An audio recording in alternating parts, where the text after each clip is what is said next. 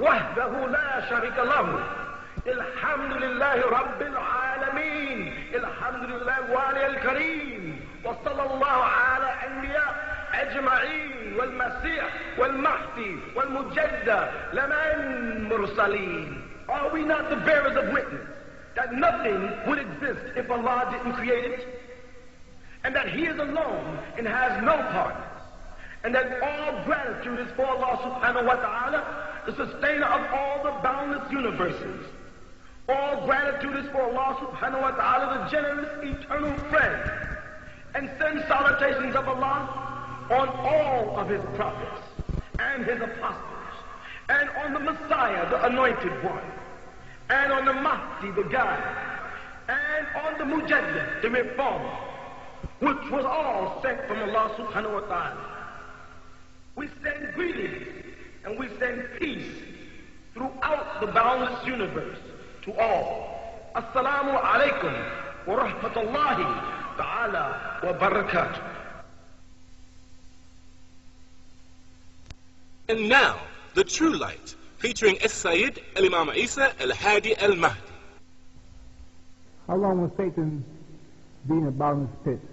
Now in 20th it says, and I saw an angel come down from heaven, having the key of the bottomless pit, and a great chain in his hand.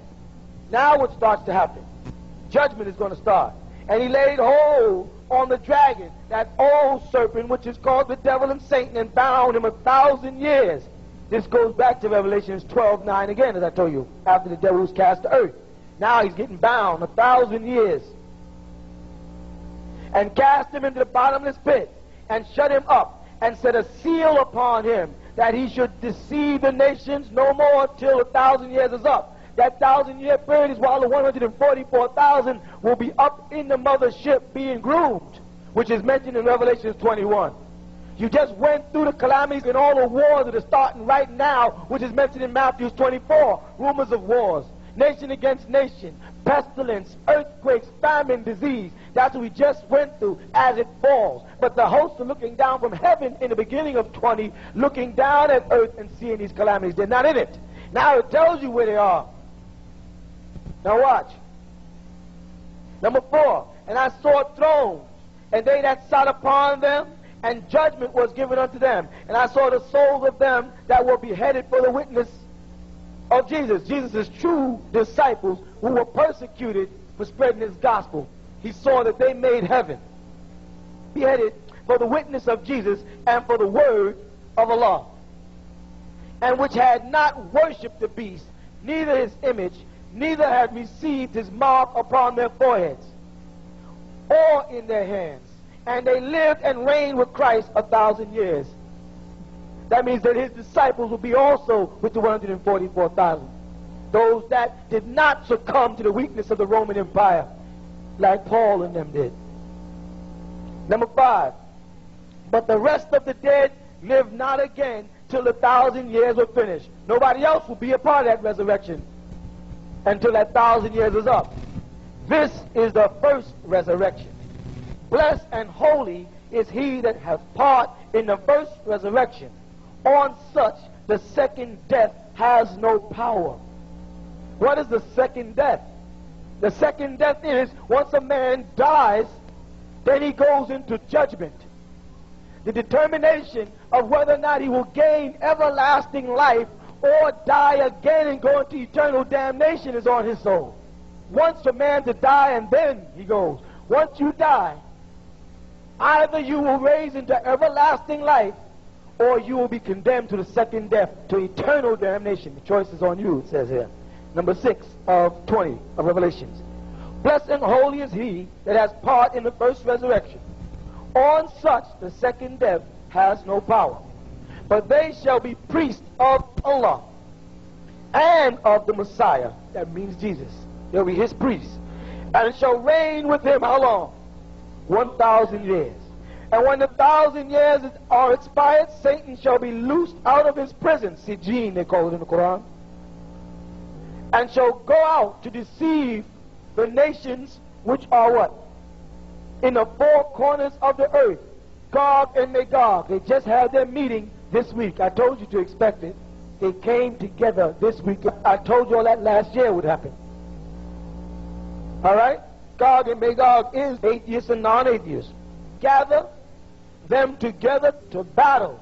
The number, and they're getting ready to battle. They got Afghanistan, they got Persian Gulf, they're prepared. You'll see.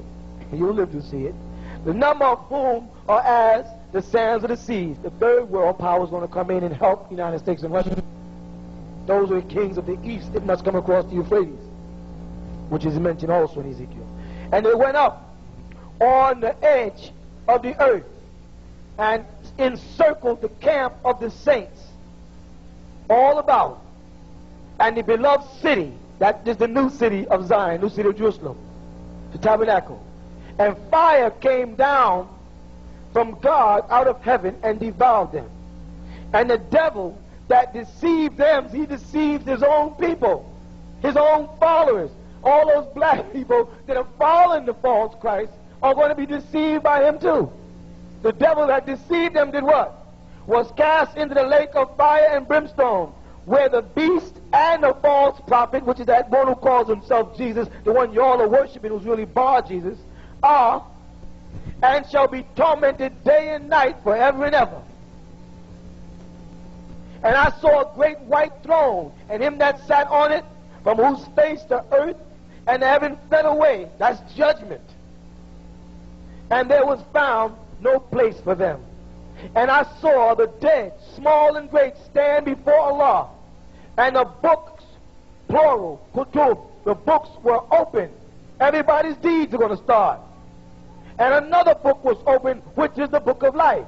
First of all, every man's book. That's why a Muslim turns his face to the right in prayer and says, Assalamu alaikum rahmatullah. And then he turns his face to the left and says, Assalamu alaikum rahmatullah. He's greeting the two angels and keeps his records. On that day, your book of records will be opened, and then the book of life. What is the book of life? Let's see.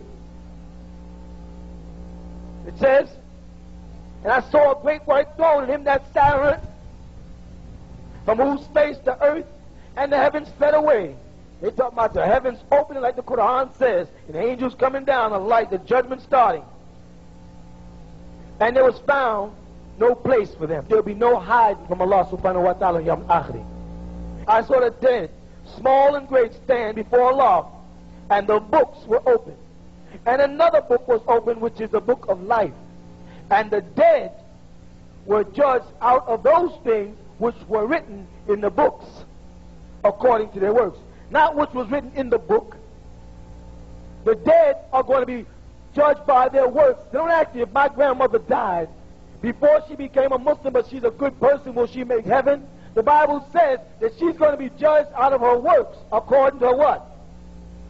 Out of her book of deeds, how does she live from day to day according to her works. She cannot be judged by Deen al-Islam, Millah Ibrahim. So don't fear for her, fear for yourself, because you know the truth. Now, number 13. And the sea gave up the dead which were in it, and death and hell delivered up the dead which were in them. Remember, Quran says, everyone will taste hell, then you will return to Allah. You will all taste it. You will feel the pains of hell through your judgment. And they will judge every man according to what? Their works. And death and hell will cast into a lake and fire. This is the second death. See? After that judgment is over, then that's cast away too. There'll be no more. This is the final, the second death. And whosoever was not found written in the book of life, was cast in. So your deeds was pulled out, but a book of those who were in the tabernacle, who entered back into the garden, as it says, because that's the tree. Now watch, 21. And I saw a new heaven and a new earth. For the first heaven and the first earth was passed away, and there was no more sea. And I, John, saw the holy city, the new Jerusalem, coming down from Allah out of heaven, prepared as a bride adorned for her husband. Like I explained back in 19. That's the wedding of the Lamb. And you women will have to be prepared as brides adorned for that meeting. Are you wearing your long white veil? Are you in a state of purity? The Western world acknowledges the dress of a bride as a long white dress and a face veil, even if she's a Christian. And the Bible picks it up to be ready for it. It says, and I heard a great voice out of heaven saying, behold, the tabernacle of Allah is with men. Is now with us on earth. What did Jesus say? Our Father who art in heaven, hallowed be thy name. What? Thy kingdom come. Thy will be done where? On earth as it is in heaven. This is what he just said in Revelation chapter 21. What did he just say? Chapter 21:3. And I heard a great voice out of heaven saying, behold, the tabernacle of Allah is with man. The kingdom has come down to earth. And he shall dwell with them, and they shall be his people. And Allah himself shall be with them, and they shall be what? And shall be their creator. In the Holy Quran it tells us this is to expect this. Thy kingdom come, thy will be done on earth as it is in heaven. And Allah shall wipe away all tears from their eyes, and there shall be no more death. Because remember, death is sin. The fear of death is sin. There'll be no more dying, nothing but eternal life, which you originally had in the garden until you partook of the fruit of which you were forbidden to eat, of which you would have received if you would have received Jesus the Messiah, but you didn't. You would have regained eternal life again, but you didn't. You turned away from him and worshiped everything but him, turned him into a god, turned him into the God. First it was a god, then he became the God. I'm going to show you exactly where in the scripture they pulled that trick on you in a little while. Where was that? Well, you're finishing 4. 4, okay. Neither sorrow you're up to. Let me start at 4 again. For Allah shall wipe away all tears from their eyes, and there shall be no more death, neither sorrow, nor crying, neither shall there be any more pain. For the former things are passed away. All those physical things will be gone. A transformation is taking place from mortal to immortality, from beings to supreme beings. This is what he's saying. Number 5. And he that sat upon the throne said, behold, what? I make all things new. And he said unto me, write, for these words are true and faithful. John, write these things down, because this is going to happen. That's why he got this book. And he said unto me, it is done. I am the first and the last. I was here in the beginning, and I am here at the end. I am Alpha and Omega, the beginning and the end. I will give unto him that is athirst of the fountains of the water of life freely. We call it Kawthar in the Quran. He that overcometh shall inherit all things, and I will be his creator, and he shall be my son. That's what Jesus said. As many as believe on me, them too I give the power to become the sons of God. See? You're going to end up a son of God anyway, if you have faith. But the fearful, now let's talk about those other people. But the fearful, those people who are afraid to make that first step, I'm coming home one day, I'm getting together. The fearful, the unbelieving, those who conceal the truth, knowing, because these are what kafirun here, they hide what they really are. And the abominable, and the murderers, and the warmongers, and those sorcerers like that Bar Jesus, and idol worshippers like the Catholics, who got statues all over the church and then say they're not worshipable. And a lot of Muslims are now idol worshippers because they're now worshiping Muhammad and his Sahaba and the Khulufa. They're worshiping. They're not respecting. There's a difference. To become an idol worshipper is not even intending to, because of the spread of false Islam by the hypocrites, which is referred to in the Quran as Al-Arab, the fake Arabs. Idlers and liars. Tells you in the Quran about those who lie about the deen. أَرَيْتَ الَّذِي يُكَذِّبُ بِالدِّينِ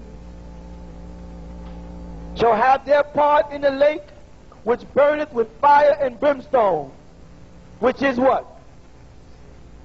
That is the second death. They're going to go there eternally with him. And there came unto me one of the 7 angels, that means of the 7 archangels, which had the 7 vials, full of the 7 last plagues, and talk with me, saying, come up to the ship, come hither. I shall show thee the bride, the Lamb's wife. He's going to take John into the mothership and show John the mothership, the new city, the crystal city, the Bible calls it. He says, come on up here, I want to show you something. I'm going to show you Jesus' wife, because people were looking for something else. Number 10, and he carried me away in the spirit, took me out of my body, to a great and high mountain, and showed me that great city, the holy Jerusalem, descending, coming down out of heaven from Allah. That's what your Close Encounter movie is about. The so-called Close Encounter UFOs, they try to make it out of a myth. They're talking about another abode descending, where 2 abodes mixed together, the earthly abode and the heavenly abode, Malakut and Nasut merging into one. Number 11, having the glory of Allah, and her light was like unto the stone most precious. It will go on and describe to you the city, the length, the breadth, and everything about it, which I won't go into in this book. Then it goes on in 27 of the same 21, and there shall in no wise enter into it anything that defiles. If you are pork eating, alcohol drinking, cigarettes smoking, if you're defiled, you will not enter into the city. So don't let nobody tell you can do it and live in sin, because you're not. Neither whatsoever worketh abominations or maketh a lie, but they which are written in the what? Lamb's book of life. Those are the only ones getting in there. Your name is in that book. If not, you're not getting in. And if we went on to 22 of Revelation, which is kind of difficult because my voice is going, I'm tired, it would get even more explicit about the end of the world. Now, what I was telling you about is how they made the name, the blasphemous name of Jesus. Now you say, what? The blasphemous name of Jesus? Yes. Turn to the book of Luke, 4:27. They're going to take and change the name of Elijah, and they're going to add the name Zeus in it. Right in the Bible. Go ahead. And many lepers were in Israel in that time of Elisha. Many lepers lived in Israel at the time of Elisha, which is another name for Elijah, the prophet. And none of them were cleansed, saving Naaman and Syrian.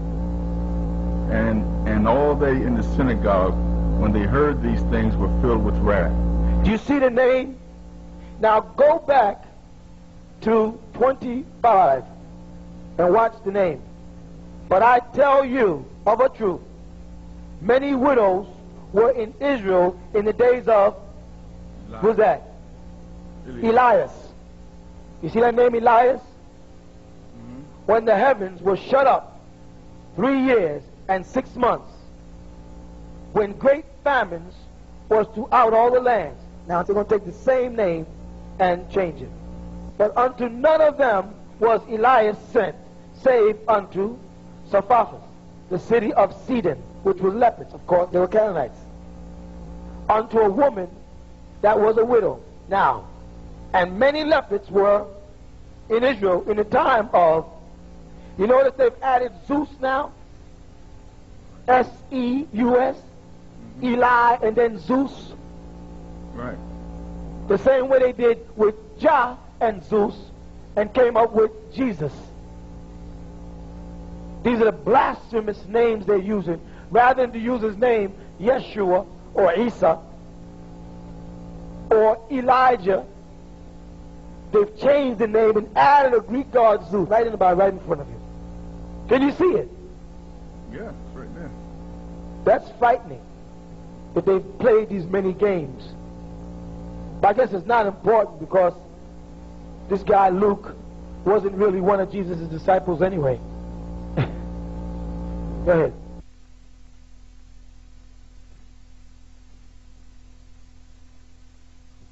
I wanted to know what the word Qibla means. It's spelled here Q-I-B-L-A-H. The word Qibla has the word acceptance in it, which is the accepted direction. Okay? Okay. Well, I was looking at 143 and 44 in the first, is it the second surah? The first part? Second surah. And can you tell me what this means? And the question is stemming from which part? It's standing, well, I guess what I'm asking is, I thought Qibla was a way of life or... Oh, no. Okay, this section of the Holy Quran, it starts off by saying there are certain people who are fools. They use the word in there, asfa'aha, right? They are fools, min an-nas, from the people. And these people, what do they say about them? They will say to you, they're speaking to Muhammad, what is it, Muhammad? Not who is it now, but what is it, Muhammad, that have made you change your face from facing the Masjid al-Aqsa in Jerusalem to Mecca? You see, because they didn't believe that Rasulullah alayhi salatu wasalam, Muhammad, was receiving revelation from Allah subhanahu wa ta'ala. Remember, the so-called Jew of his time, which were not the originals, but the so-called Jews in Medina of Muhammad's time, opposed him, though their elders, the Quran says, knew that he was Ahmed mentioned in their scripture. Right? So they asked him, what is it? And notice Allah calls them fools. They'll ask you, what has turned you from their Qibla? Their Qibla was Jerusalem. Say, to Allah belongs the east and the west. They were speaking from Mecca, so they was pointing westwardly and eastwardly. You see what I'm saying? Most Muslims translate this to mean everything, be it east or west, belongs to Allah subhanahu wa ta'ala for salah. Therefore you can pray in any direction. No. If you was in China, you'd be facing west. If you was in India, you'd be facing north. And if you were in Jordan, you'd be facing south. And if you was in the right place, the west, you'd be facing the east. You follow? Allah subhanahu wa ta'ala was showing his divinity by this quote, that he does not look from a horizontal standpoint of view, but rather from a vertical standpoint of view. He looks at the world from all sides, not from the world in one direction or the other. So he told Rasulullah that the east and the west belongs to the Lord. That's the same thing as if I started at a masjid with my feet towards the Qibla. The Muslim would say, it's not sunnah for a Muslim to sit there with his feet facing the Qibla, right? And then I would say, why? And they'd say, because Allah subhanahu wa ta'ala is in that direction. And I'd say, well, please, face my feet in some direction that Allah subhanahu wa ta'ala isn't, so I'll know where to build my bathroom. And they would laugh and say, this is impossible, because there's no direction you can turn where Allah isn't. Then I'd say, that's exactly what I'm talking about. And that's exactly what he was talking about. Allah subhanahu wa ta'ala does not have a direction, but he has given me and you a direction, and the direction that he has given me and you is a certain place and a certain object. Why did he give us an object, the Kaaba? Because the Kaaba is a square, 40 by 40. Make note that the Prophet Musa alayhi salatu wasalam received his revelation at the age of 40, and so did Rasulullah receive the Holy Quran in the year 610, being born 570 would make it 40 years also. 40 by 40. Alright? Okay. Now, we're looking at a cube-shaped building which people make a circular around. So we have a square and a circle. The foundation of the creation of the whole universe. You understand? The tree was sitting where Kaaba is right now, where Shaitan tempted Hawa. So Muslims go to Mecca to run around the tree and not be tempted by it, by running around it, bickering and doing dua to Allah subhanahu wa ta'ala. They make the 360-degree circle around the 360-degree square, which is the 360 degrees of information that comes from the galactic heavens, and the 360 degrees of information that's here on the planet Earth through the scriptures of Allah subhanahu wa ta'ala. Then they kiss the black stone. Black is the word here, because it's the remaining portion of the clay which Allah subhanahu wa ta'ala shaped the body of Adam in and Ephraim in the land of Puti, where the junction of the two Niles are in Sudan. And they kissed the black stone as a symbol of Adam, their mother and father. Now make note that Allah has draped the Kaaba in a certain color. What color? Black. The Kaaba in Mecca is draped in black cloth, which means it symbolizes a tent. Which tent does it symbolize? Songs of Solomon tells us, I am black but comely, O you daughters of Jerusalem, like the tents of Kedar. In Islam today, the so-called Arab bears witness to his history that the Prophet Muhammad alayhi salatu wasalam was of the tribe of Quraysh, who were from the Hashemi, who came out of Ishmael, Abraham, through their son Kedar. And that Abraham and Ishmael are the ones who re-erected the Kaaba in Mecca around the spot where Hajar and Ismail was. And Hajar, as we know, was a black Mizraimite or Egyptian. Okay, so therefore the descendants that were in Haran or Bathsheba, as well as what's called today Mecca, Haran, were descendants from Ishmael, who was the son of a Chaldean black man named Abraham, and Hagar, who was an Egyptian black woman, daughter of Amhotep, Ahmed. And we find that the Rasulullah Muhammad alayhi salatu wasalam came out of their descendants, meaning that he was black. So the Kaaba is draped in the tents of Kedar. And Muslims the whole world go there and bear witness to the tents of Kedar in Mecca. White Arabs, red Arabs, green Arabs, purple, sock, juice, and plaid bear witness that Rasulullah's descendancy, which they refer to in the 3rd chapter of the Holy Quran as Ali Imran, Allah has selected them above other people of the world. The Quran makes that statement, not me, that Allah took Imran's family and made them above other people. Yet Muslims persist on saying there is no race domination. Yet you read the Holy Quran, the 3rd chapter, and Allah says He had chosen Ali Imran's family and Moses' family above other people. That is a form of racism or partial decisions. He makes mention of the tribe again by the name, by calling it Le'ila fi Quraysh. That He sends thousands of blessings and protections for the tribe of the Quraysh, which was the tribe changed their name from Hashemi, which was a descendant of Kedar. So it's telling us in that section of the Quraysh that we are to do what? We are to worship at a specific place.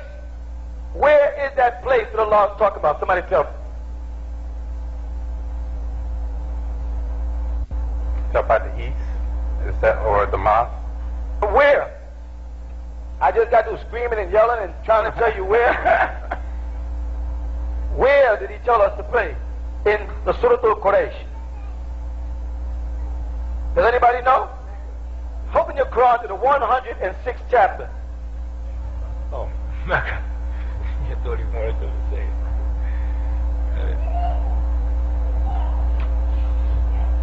This is a Meccan surah,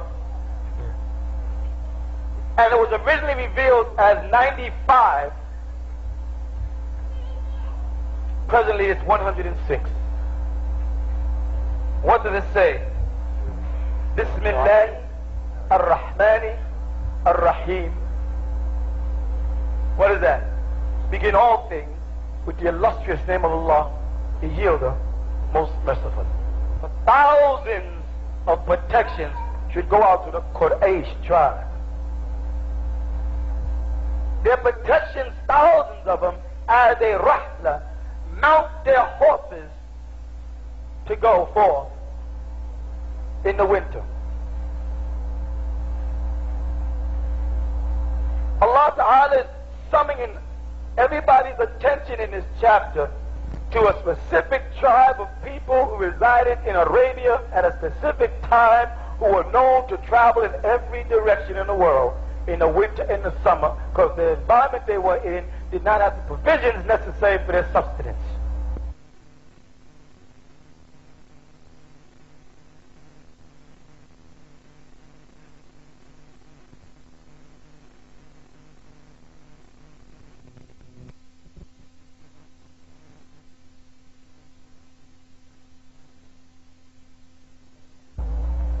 إلافي قريش إلافهم رحلة الشتاء والصيف فليعبدوا رب هذا البيت is the word I'm trying to come to. He tells them the house they were talking about was none other than the Kaaba. The same house erected or re-erected by Abraham and Ismail, which symbolizes the tribe of Kedar, the black tents. So Muslims was told in the Quran to face the Qibla in Mecca, and Rasulullah was being told that if he does, he'll know which of those so-called hypocrite Jews and hypocrite Christians, as they refer to them now in translation, was with him when he tells them that Allah has called him. Because many of them in Medina, because of his power and domination, joined up with him, but they wasn't really with him. They didn't really have faith in Allah and his apostle Muhammad alayhi salatu wasalam. They just said they were. And he said, we'll find out Muhammad who's with you when we tell them to face Mecca and not Jerusalem. And many of the so-called Yahudi turned in the other direction. This is the section that you're reading. And it says, you people will be a bearer witness of those who are with you, and Muhammad is going to be a bearer witness of y'all, because he's going to ask you to change the Qibla also. So he told his fathers who were originally based in Jerusalem, you change the Qibla with me, and now watch the children of Israel to see if they change the Qibla with you. Your father? Yep. My question was, though, why did it say, we shall surely turn you to a Qibla that you will like? I don't understand that part. Because they said they're turning you back to the Qibla of Nabi Ibrahim. Okay. They should have all accepted it, because the children of Israel took their Qibla from Solomon's temple. You see? But notice throughout the scripture, Moses as well as Jesus keeps referring people back to our father Abraham. If Muslims and so-called Jew and so-called Christians will get back to who the father of our deen is, Millah Ibrahim al-Hanifan, we wouldn't have all these conflicts. The conflicts came out when Abraham's two sons, Isaac, Ishaq, and Ismail, went in different directions. And then from Ishaq, we got Jacob, Yaakov, and Esau. And from Esau, we got the Edomite race, the red race. And from Jacob, we got the children of Israel. His name was changed to Israel, and his 12 sons and one daughter became known as the Israelites. They had no religion. They had no laws except the religion of Abraham and the laws of Abraham. But they fabricated their own laws and made up their own religion and named it after a place they resided in, Judea, the fourth son of Jacob, Judah, and they called themselves Jewish or Judaism. Some went back further and thought they were doing something a little heavier, and they called themselves, because of an incident that Abraham made when he crossed the Tigris-Euphrates Valley, and he called them Abra, meaning to cross over, or Ibri, and they call themselves, when translated, Hebrews. Still not a religion, still not a culture, was an act. Now from that side, through the 12 tribes of Israel, we come all the way down to Solomon and David, and that's how they founded their Qibla. Meanwhile, in Abraham's house, Allah sent the angel to tell Hagar it was all right for her to leave the house of Abraham, because Allah will hear that nation and will establish an everlasting covenant with them too. There will be 12 princes. And that was the Ishmaelites, so Ishmael had 12 sons and one daughter, and they became known as the Ishmaelites. And they did have a doctrine, because they kept the religion of Abraham, and they lived in Mecca where the Kaaba was. And they followed the rituals of Hajj and circumcision and all of the practices that Abraham had established there. And that religion that they was practicing became known as the peaceful way. Why? Because Ishmael was known not to be a peaceful man, and Allah tamed him. You are not peaceful people. You are rowdy, rough, violent, as the Bible refers to you as a wild ass of a man, Ishmaelite. But Islam can tame you if you submit to Allah subhanahu wa ta'ala. It can tame you. It can stop the drugs and the prostitution and the gang wars and all of the things that you love doing so much, Ishmael, out in the world committing all types of sins and fornications because you love doing it, Ishmael. Because the Bible back in Genesis said you a wild ass of a man. Israel was wild ass of children too, but what did they do? They blew their covenant. And the covenant was made with you because Allah said, I will hear. That's why his name is Ismail, from the word sama'a, to hear in Arabic. I will hear their call. And you've been calling for the old time religion, and now it has come to you, Ishmael, and you must submit and be tamed and become peaceful and be Muslim. That's why Jesus said, blessed are the peacemakers, for they shall be called the children of God. He didn't say, blessed are my disciples. He didn't say, blessed are the Israelites. He was with the Israelites. He was with Romans who were converting over to his doctrine, trying to become his followers. And he said to them, I have a lot of things to say to you, St. John chapter 16. I have many things to say unto you, however you can't embed them yet. So I'm going to have to send to you another comforter. The catchword is another comforter. You follow that? And the Christians, of course, add other comforter was the Holy Ghost, of which we know Holy Ghosts are not others or anothers. They proceed straight from the thrones of heaven. Okay. But he pointed out in this quote, let me get this point out. Okay. He pointed out in this quote that out of the seed of Israel, who he was with, he came for them. But he also told them, blessed are the peacemakers, for they shall, in the future tense, be called the children of Allah. And now Al-Islam comes after him by another comforter named Muhammad alayhi salatu wasalam, and he just happens to call his people the peacemakers. So the covenant would be with Abraham, who the Quran, 2nd chapter, the 130th verse tells anybody who does not follow that religion makes a fool of himself, right?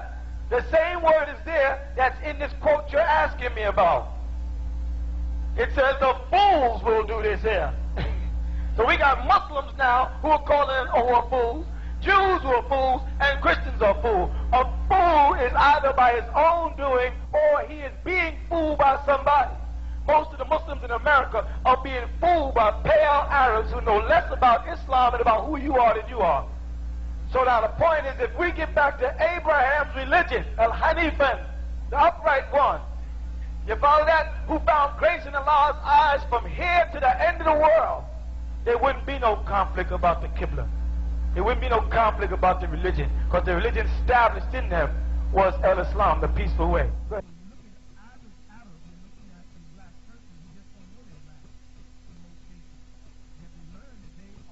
Adam was a prophet, and that we shouldn't distinguish between the prophets, any prophet. Right. And I was just wondering, it speaks of Adam 1 minute in Genesis, then the next thing it speaks of Eve, then them in the garden, then it speaks of Cain and his generations. But I was just wondering where and when and what did Adam, if he prophet, if he was a prophet, where and who was he prophesizing to, and is it meaning that he was a prophet and he would manifest in another time? The point is, this is very important, and that is that when you speak concerning Adam, Ibrahim, Ishaq, Ismail, and all of the prophets of Allah subhanahu wa ta'ala, before the Quran, the judgment between the children of Israel and the children of Ismail, as they call them, are different. See, this is what's happening. When these other brothers say that Adam was not a prophet, they're basing it on Islamic standards of prophethood. You see? They're not basing it on the Torah. Okay? If you look for what a prophet is in the Injil, in 1 John chapter 4, it tells you that a prophet is a spirit there. You see? Throughout the books of Exodus, Jeremiah, a prophet is one like Elijah of the scriptures who had the ability to foretell the future. You follow that? If he failed in telling the future, he was stoned to death. When the Quran came, ila Rasulullah Muhammad alayhi salatu wasalam, the meaning of a prophet changes. You see? Though the word did not change, Rasul or Nabi, and remember, when they use the word Nabi, it has two different meanings of the word. One meaning is one who foretells a future event, and another meaning is one who gives you news. So therefore, according to the language, there are two forms of a prophet. That which prophesies things to come, which the Quran says Muhammad didn't do, and that one which brings you basharan, new revelations min Allah Ta'ala, which is what Rasulullah Muhammad alayhi salatu wasalam did, brought the Quran from Allah subhanahu wa ta'ala. You follow? So Adam was a prophet insofar as he was a spirit incarnate of Allah. He blew into him of his breath of life, Quran says, and he became a living soul. Alright? Shaped man of the dust of the ground and put my spirit into him. So he had the spirit of Allah in him, for one, which would make it relate to John 1 through 4.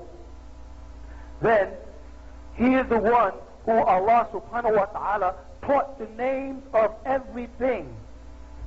Adam was more than a prophet to humanity, he was a prophet to every creature. Because whatever he called them, that's what their names were. You see? He even named Hawa, Eve, because when she was presented to him by Allah subhanahu wa ta'ala in the Torah, he said she shall be called woman because she was taken out of man. See, Adam spoke throughout the scripture of Genesis, very authoritative. You see what I'm saying? He spoke as a prophet, he spoke as a seer, he spoke as one who foretold events. You see, because it was his sahuf, which of course they will get around to realizing, it is his sahuf that foretold the whole story of Idris and him being cast out, and about the fallen angels, which you do find, here's the point, about Lucifer falling from grace. When they speak about how the angels was cast down out of heaven, correct? Who recorded this? Okay? If you take Ephesians, for instance, Ephesians 6:12, they speak about the devil being in power in this world and in higher places in this quote of the scriptures. Throughout the Bible, it will speak about how Lucifer fell from grace. Ezekiel, turn to Ezekiel 28:13 through 14, and read it to me. Ezekiel? Yes, Ezekiel. Okay. Thou hast been in Eden, the garden of Allah. Now wait a minute. This is a story about the devil being in the garden of Allah. This is before anybody else was recording anything. Go ahead, read it.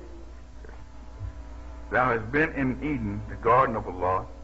Every precious stone was thy covering, and sardis, topaz, and the diamond, the beryl, the onyx, and the jasper, and the sapphire, the emerald, and the carbuncle, and gold. The workmanship of thy tabrets and of thy pipes was prepared in thee in the day that thou wast created. Turn to Isaiah 14:12. Okay. How thou art fallen from heaven, O Lucifer, son of morning. How art thou cut down to the ground, which didst weaken the nations. The point is again that whoever, now this is an incident about Shaitan before the creation of the earth, correct? No. And we as Muslims know that Adam, as y'all call him, Adam and Shaitan was in conflict before he was cast out of the garden. Now, Shaitan has not written any of these books. These are written by the prophets of Allah. Where do they get this information from? Who was there to write this information for them? To pass this information of what took place in the garden down from bloodline to bloodline? What prophet was there, or what person there? Adam. Him alone. So therefore, there is prophecies of Adam in the Old Testament, where he foretells the events of Satan and his fall from grace, and even how he wants to take over heaven. That's Isaiah 14:12-14. They speak about how he wants to take over heaven. Ezekiel, I told you already. So, yes, the prophet Adam was a prophet of Allah. It's just that they don't realize that there's different forms of a prophet. And the main thing Muslims are suffering from is they refuse to read the scriptures of Allah subhanahu wa ta'ala, Torah and Injil, and they don't realize how vulnerable they're making themselves for the elite uprising Christian and Jewish scholars who are going to take Muslims apart in the very near future because of their lack of knowledge about things that they talk about themselves out their own mouths. You follow? They make certain statements in Islam without any support. And the average Christian and or Jew, what he's going to say is the Quran the word of Allah? And your answer as a Muslim would be what? Now, Yes. yes. Is the hadith the word of Allah? La. Then they'll say, okay, so let's not use this in our arguments. Let's use this Quran only. Okay? And then they'll start to ask questions about Islam that is going to leave the Muslims spellbound because they're not equipped to deal with them. Without using hadith of men, they're going to be stuck. I mean, so many simple questions like, was Rasulullah ordered to read the Torah? The average Sunni Muslim will say no. The Christian opened the Quran to 1094 and showed him where it tells Muhammad to read the Torah. Did Muhammad read, believe, and practice the Torah and Injil? The average Sunni Muslim Shia will say no. But if you open the Quran to the second chapter, the 285th verse, it'll tell you that he did. And so what they'll do is say, but the scriptures are tampered with, and then they'll say that the Torah or the Injil is tampered with. And they'll say some of those who are Jews altered words from their places. Then the problem comes up with a lack of knowledge again on the part of us Muslims because we don't know what a Jew is. The other fools are going back to the 17th century when they first got to Germany, and they're calling them the Jews, and they're also wrong. And the other people are going back to the Crusade in the 11th century when the word Jews first grafted out of the Greek language to duplicate the word Judaism. And they're wrong, you see. In the Holy Quran, when Allah subhanahu wa ta'ala is speaking about the children of Israel or Ahl al-Kitab or Yahudi, he's talking about the two tribes, the 10 sons of Israel, and then Dan and Judah who went to the south. When he uses the word Yahudi in the Quran, he's talking about the fourth son of Yaqub, Judah, and how that part of the family broke away from the other 10 sons who went to the north and became known as Israelites. The other ones who went to the north fell into captivity and were utterly destroyed. Daniel and some of Benjamin, very few, but Dan, some of Benjamin, and Judah went to the south. Judah went into Ethiopia and became the Phalashians, and the tribe of Dan moved up to the north, became known as Danakila, lived at the borders of Ethiopia and migrated into Sudan, which they now call Dongala. They're Nubian people, the original ones, not our people who reside in the capital today of Khartoum, which is a combination of Syrians, Africans, we have Aricians, everybody mixed in that area now. So when an average Arab is being questioned about the scriptures being tampered with by so-called Jews, they're talking about Jews in a specific place. What place is it? It's the city of Medina, which was called Yathrib. It's a little bit north, eastward of Mecca, which was called Mecca for a reason. Not because of the Saudi Arabian dialect either, for another reason. Okay, now, those people were not the seed of Israel under the covenant of Abraham. Those tribes that were in Medina at the time of Rasulullah were people who had converted to Judaism. They were not the descendants of Judah, and they were not the house of Israel, because Israel had already been destroyed. You understand? Whenever Allah speaks about Bani Israel in the Quran, He speaks about them in the past tense. But the children of Israel had a covenant and they broke it, and you have no concern with them. If they doubt the authenticity of the evacuation of the children of Israel according to the Quran, chapter 2:14 of the Holy Quran, tells a Muslim that he cannot enter into the garden of Allah until what befalls him, the likeness of what befell those people which were before him, talking about Israel.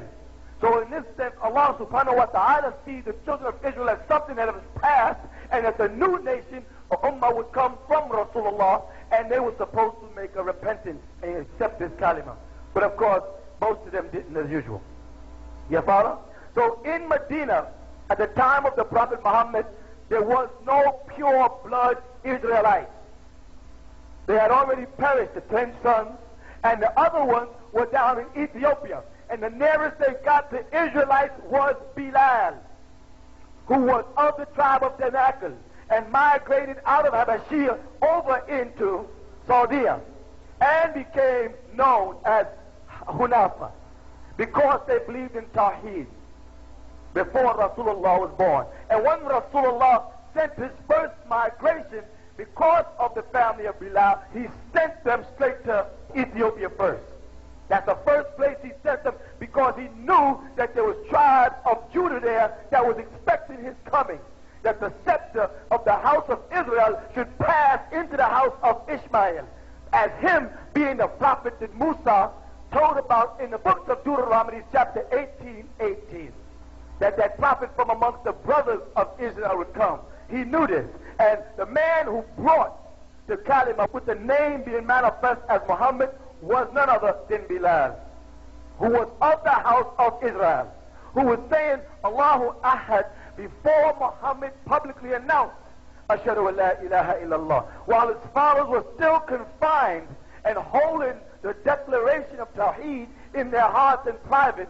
Bilal was, and his followers were out saying Allah is one, and besides him there's no partners. You see, they were Hunafa. They were Judah, who had come to Arabia looking for the seal of the Prophet Muhammad. They knew he was to be born there. They say it in the Quran, Ahmed, who you find mentioned in your Torah. So who is that talking to? It ain't talking to Muslims. It says, Ahmed, who you find mentioned in the Torah, is talking to people who read the Torah, trying to tell them that this Ahmed was someone destined to come.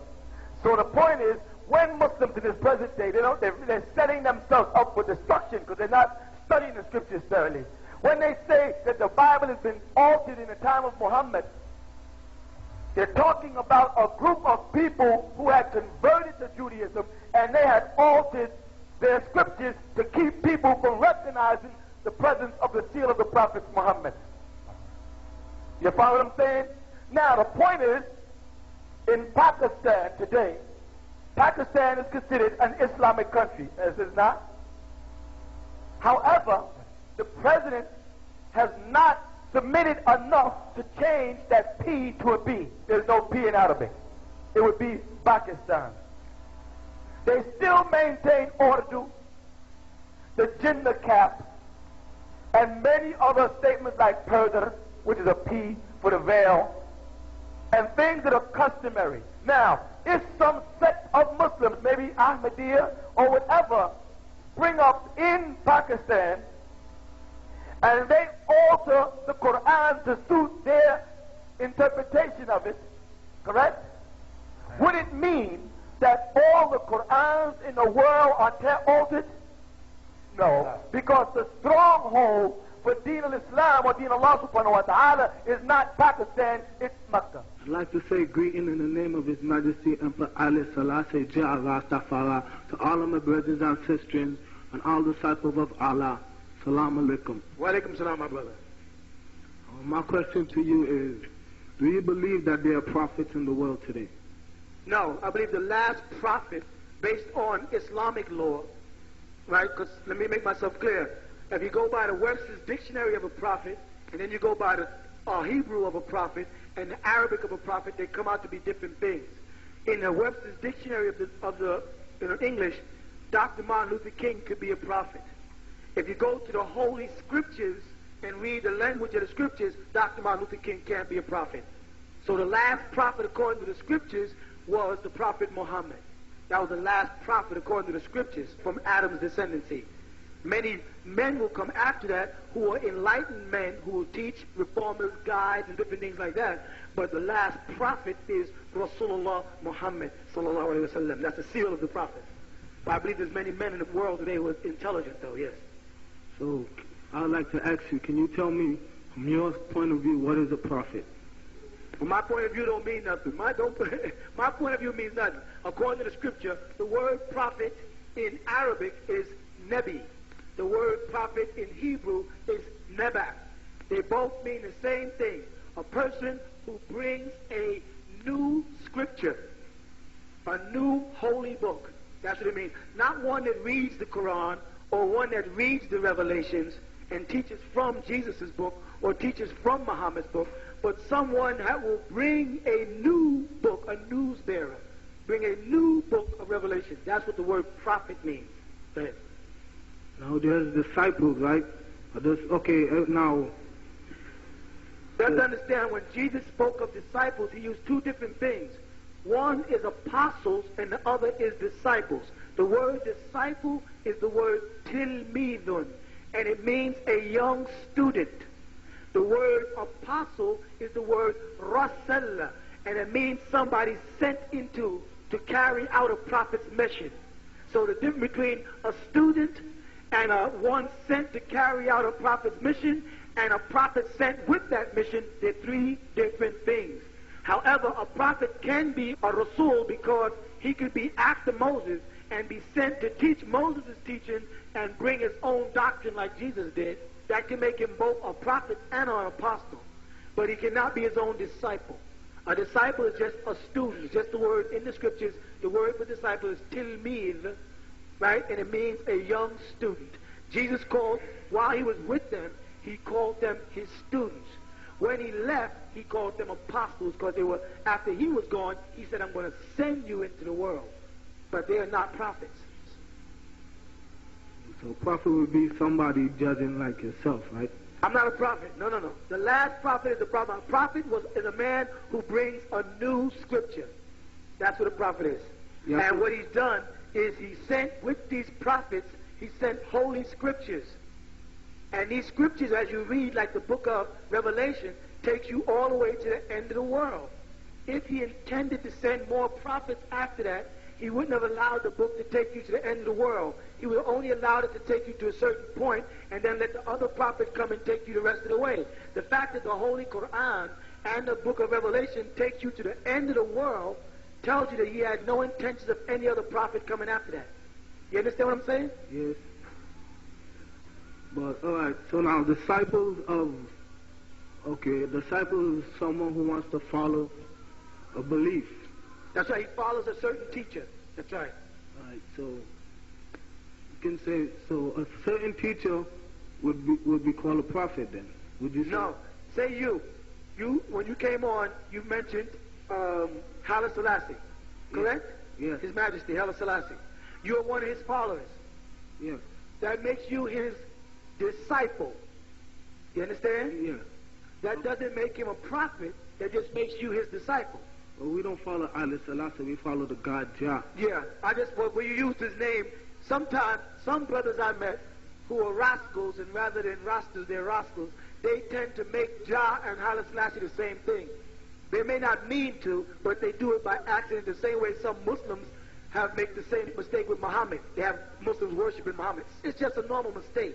So if I attribute that to you, I'm sorry, I didn't mean that to you. I just meant that I was trying to give a likeness. If a man follows Nuwaubian Muhammad, and Nuwaubian Muhammad is his teacher, he becomes Nuwaubian Muhammad's disciple, his student. That doesn't make Nuwaubian Muhammad a prophet, because Nuwaubian Muhammad could have been a student of someone who's a student of someone who was the prophet. You follow?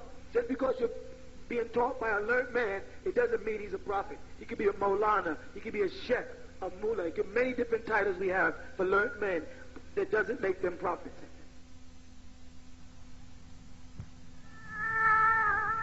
ربنا أتمم لنا نورنا وأغفر لنا إنك على كل شيء قدير. This is from the 66th surah of the Holy Quran, the 8th verse. And read, also say to complete for us our light and forgive us, for surely you have the power over all things.